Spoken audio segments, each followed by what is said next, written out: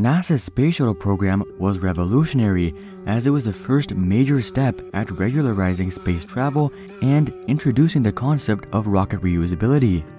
However, one realm in which it was not revolutionary was cost. Despite one of the main promises of the space shuttle being cheaper spaceflight, like with most other government-sponsored programs, this space shuttle program fell flat on its face, clocking in at a total of $209 billion, or $1.6 billion per launch. To put this in perspective, the SpaceX Crew Dragon costs $209 million per launch, meaning that with $209 billion, NASA could have launched 1,000 Crew Dragons as opposed to the 134 space shuttle flights. On top of this, SpaceX is aiming to eventually push down the per launch cost of their new rocket, Starship, to just $2 million. So why did it cost NASA so much, and why are SpaceX's solutions so much cheaper?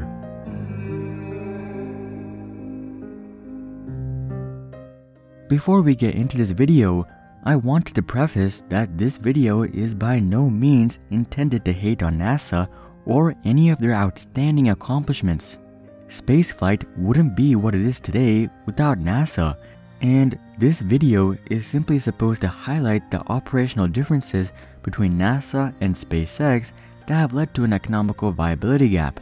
With that being said, one of the biggest mistakes of the space shuttle program was being too ambitious.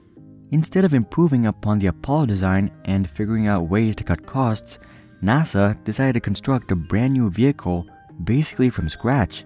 Aside from a brand new design, NASA packed in as much technology as they could into the space shuttle, which made it one of the most complex rockets ever built. This led to some pretty hefty development costs, but more importantly, this made repairs and maintenance a nightmare. During the idea development phase, many simpler designs were suggested, and looking back, an incremental upgrade would have likely been a much better choice, as it would have significantly reduced the number of unanticipated issues. Next up, the space shuttle program was run for way too long. Originally, in 1972, then NASA Administrator James Fletcher proposed to Congress that the shuttle would cost $5.15 billion to develop and boast a per-launch cost of just $10.5 million. NASA was actually pretty spot on with the development costs. They did slightly overrun the proposed $5.15 billion, but that's basically a given with every new development. Very quickly though, it became clear that the space shuttle would cost a minimum of 20 times their projected per-launch cost at over $200 million. While very high, that's actually okay. They tried something new and it didn't quite pan out. What blew this out of proportions, however, was that they originally only planned on using the space shuttle for 10 to 15 years.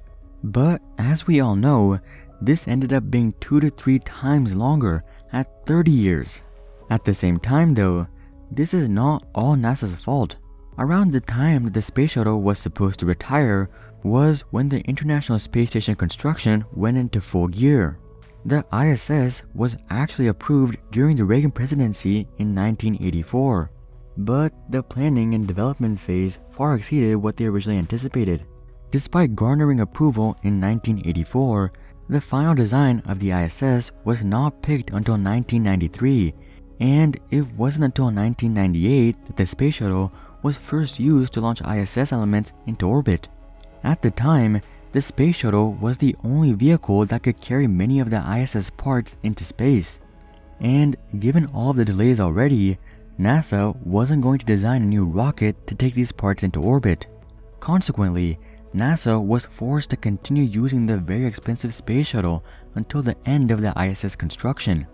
The ISS ended up adding nearly 2 decades onto the lifespan of the space shuttle program and tens of billions, if not over $100 billion, onto the cost. To make things worse, the International Space Station is quickly reaching the end of its lifetime. NASA says that the space station can easily last 30 years, if not much more.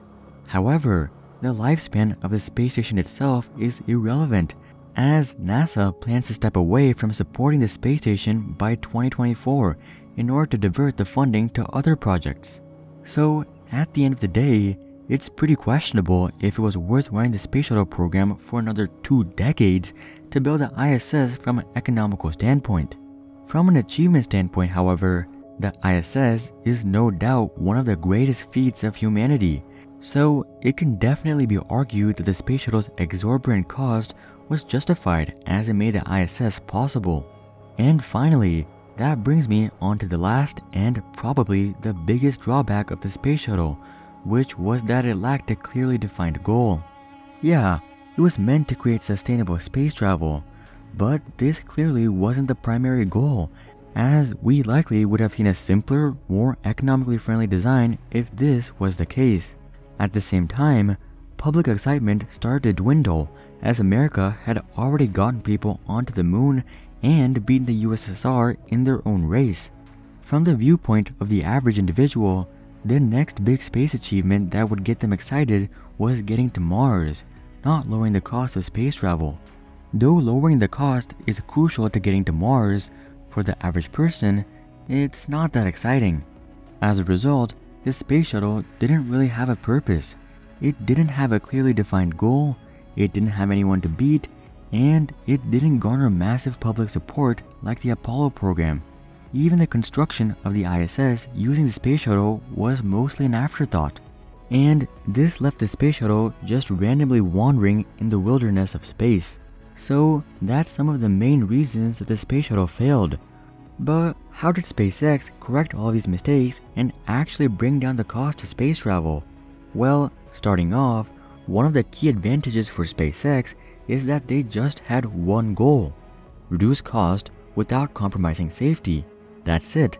Nothing more, nothing less.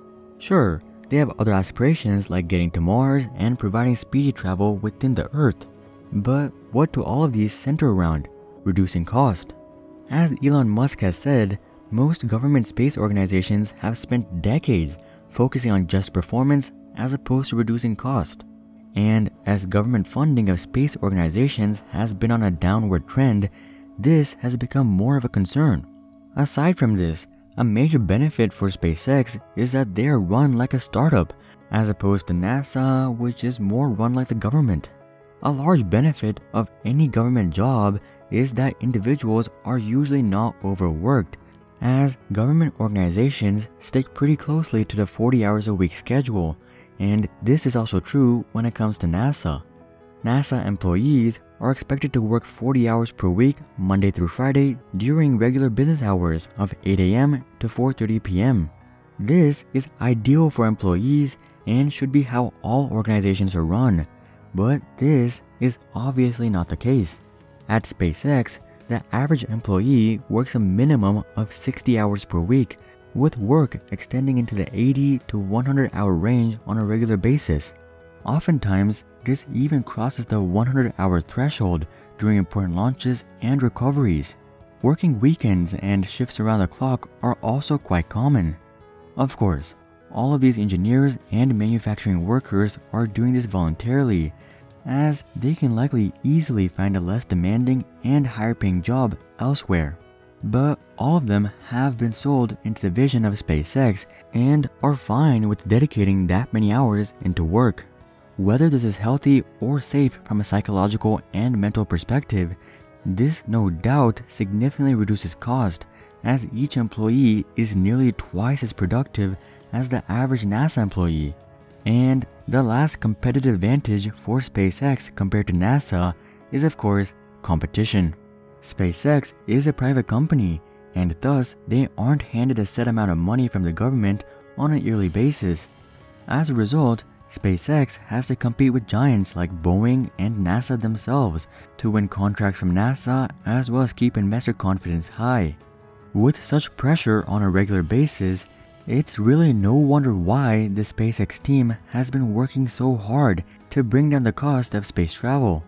As much as people like to say that the only person you should try to beat is yourself, it's no doubt that having tangible competition increases the pressure to succeed and continue improving. This was the case with NASA in the 1960s and is the case with SpaceX today.